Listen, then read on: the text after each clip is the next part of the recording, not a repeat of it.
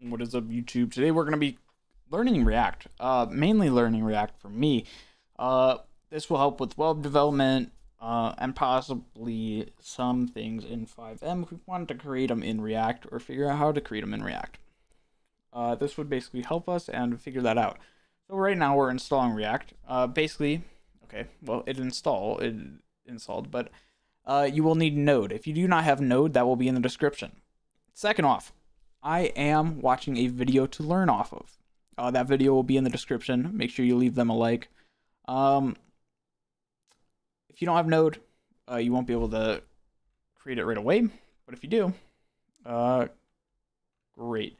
Then you could type in here npx space create dash react dash app space dot. The dot is just your current folder that you're in. So mine is obviously in websites and then React Learning. And then it basically installs this. So I'm going to go through the first like 7 minutes of what he said sort of quickly. So npm start starts up the development server, basically, which is like a live server. And then run build is for production. You don't really have to worry about any of this other stuff as of right now, but we will get into here. So we have our public folder, which basically houses our index.html folder. Inside of here, you can see everything's just getting passed through this route.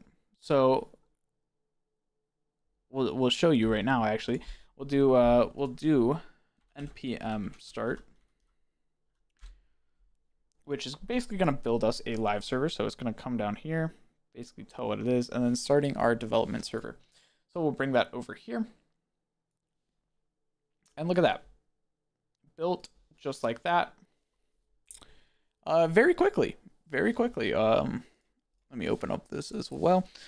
So basically he says that's pretty cool. And in SRC is what you're mainly going to be looking at. So we'll look at index.js first. So we can see in here, we have a const root that is creating a root of this for get element by root, and then it's rendering everything that's inside of app. So we're importing app from app, which is right here. So we're importing all of this. This, he didn't really explain it like this, but this is how I sort of understood it.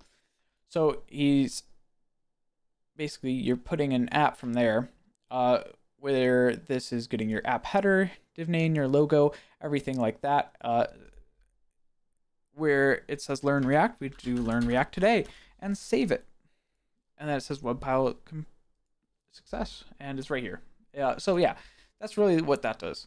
So another thing that you see is it's inside of brackets or parentheses, and it returns everything inside of here. So for right now, basically what he does is return null. So we're going to return null. So obviously we're not returning anything. It's just going to be completely white.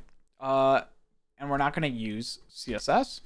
So I got to remember to right click and delete these. Otherwise my recording shuts down like it has been for the past, I don't know how long, dude.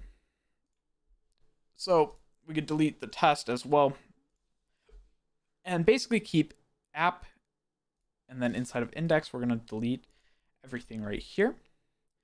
We won't have a CSS, so we can keep everything else in here.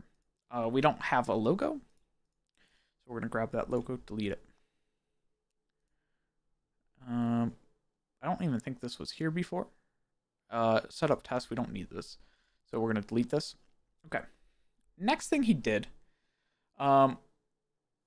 basically in React, what we ended up doing, we need a to-do list, basically, right? So just make sure I'm doing this right. So yeah. So in here, we're returning our parentheses, and we could add a space in here for better, what's it called? Almost like, I don't know, it's better spacing, better way of looking at it. So what we're going to do is to-do list, because that's what we want to create. That's what we want to create in this video. So as you can see, it already has these squigglies. If we save it, we'll get 2 errors, and we'll get an error like this in here. Not a huge deal. It's just because we haven't created it. So we're going to copy this, and we're going to create a new file called that, and then JS.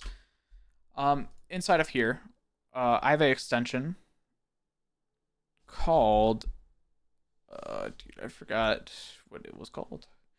It's a React extension. We could just go look at it real quick. So right here. So ES7 plus React Redux and stuff like that. I forgot what the command was though. I could go back in the video a little bit. Let's just go back in the video a little bit.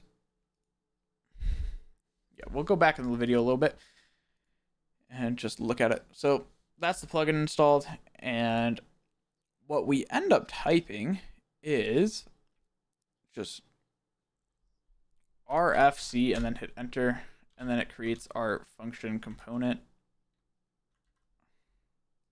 right there. Whoops. So now here we are inside of the app. What we can do here is import our to-do list, and then this is going to be from, and then the file name slash to-do list, just like this. Oh, my bad, /, because it's in the same same file basically. So now we're returning to-do list. So in here, in these divs, we could basically just type hello world, making sure I'm recording. And when I save this, it should, in theory, what's wrong with this? Index.js, let's see what is wrong, what is wrong.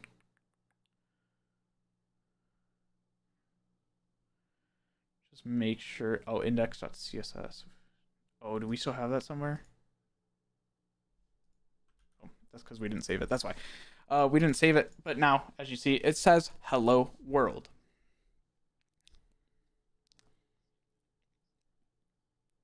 Okay. So I'm trying not to make these videos too long. Probably going to be around 10 to 15 minutes, or 10 to 12 minutes, I would say. So we're going to have a new to-do list in here. So in here, we're going to have, oh, not in here, in here, we're going to have input, and then type equals text, and then close it off. So if we save it, yeah, okay, we already see we're getting an error, and we can see in the React app we are also getting an error. And that's because we can't have HTML elements or JSX elements next to each other inside of the return, because it can only return one thing. And we're returning two things, so oh, okay, so what we're doing basically here is we're going to end up wrapping this inside of an empty element, just like so, which is called a fragment, and we could just sort of do this. And our fragment contains these two things, which is what we want to return. So in here now we see we could have it. We have an input. Zoom in a little bit here. So now we're going to be adding a couple buttons. So I'm just going to wait until he basically does this. Okay, so it's just sort of like the same way. So it's going to be button add to do. So we're adding a button called to do. So it adds in, and then we're going to have a button, and this is going to be clear completed to do's, just like so. So when we save it, successfully compiled, and we have it right there. And then after this, we're going to do this, which is just going to be a div and 0 left to do, just like so. And now we can reopen it, and we'll shrink it down just so it all fits. Oops. Okay. Just make sure we have all this. Okay, I got it. So just like this, we have it looking like that. And that is all the HTML for our app component is going to be used. So all of the HTML for our to-dos is going to go in our to-do component here.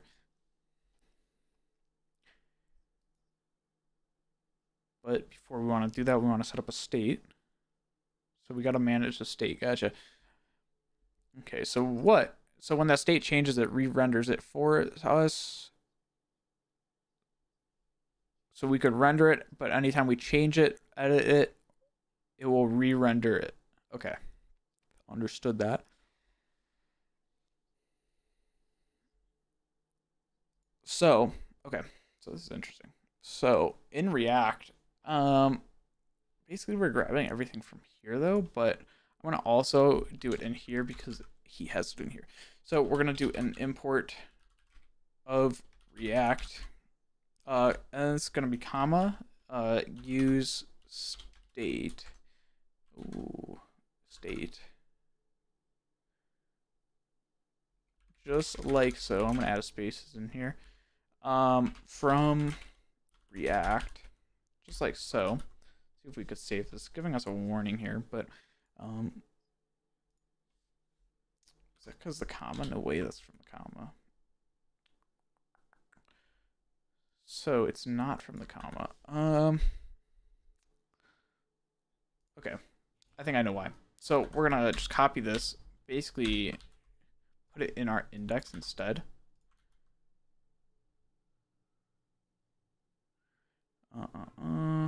Use state not defined. Okay, we're not going to do that actually. So we'll keep that there and we will re-put it in here.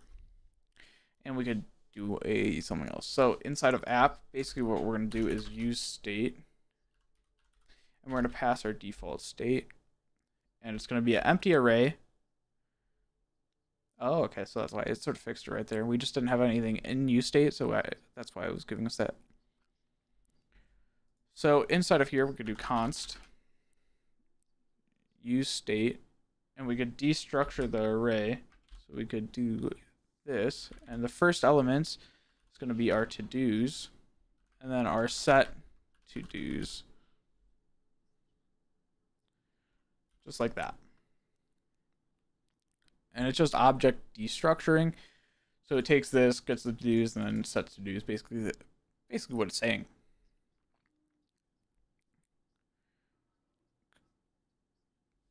Okay, so this first one is basically every single to-do inside of here, and then our set state is the function we call to update them. Okay, so basically what we're going to end up doing is passing in some default data. So we'll just do to-do 1, and he has M here. Okay, so comma. So he's doing comma, and then to-do 2, I'm most likely assuming. Yeah. So now we have 2 to-dos by default, just like that. And we could actually pass them in here. So we're going to do something like this, and then set it equal to, okay, so we're going to set it equal to, right here, our, what is he doing? Okay, to-dos, just like so.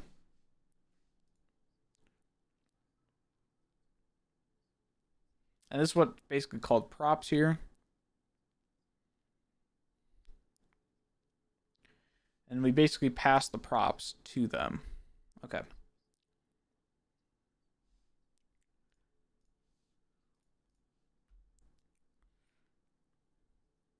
Just like so. And we could have this being a different name and to-do list, and it would be exactly the same. So this doesn't actually have to be this be the same. We could do to-do list for an example, and it would be the same. Let's see, 14 minutes in, 14:30. I think. I mean, we're 14:30 on a 10-minute video. That's crazy. But I think that's going to be it for this first one. These ones might come out a little quicker than our FiveM framework videos if you were watching those. If you did make it here, leave a comment, say what's up. But other than that, thank you for watching. And we'll get back FiveM probably pretty soon. Maybe take a week off and sort of decide what we want to do. But there's going to be a lot happening in the base changes as well. But we'll see.